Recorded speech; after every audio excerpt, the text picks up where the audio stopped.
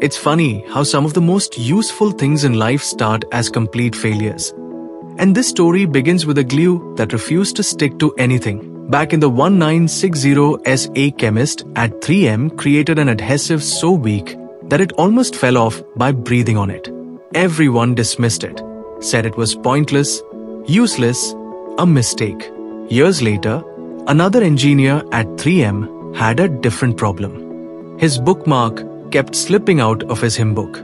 No matter what he tried, nothing stayed in place without damaging the pages. And then, the spark hit him.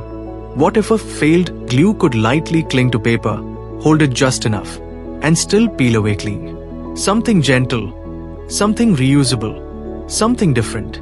NASA later took notice too.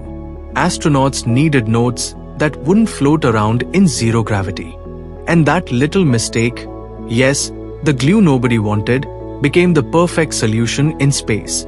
A failed glue, a slipping bookmark, and suddenly, the world had post-it style notes.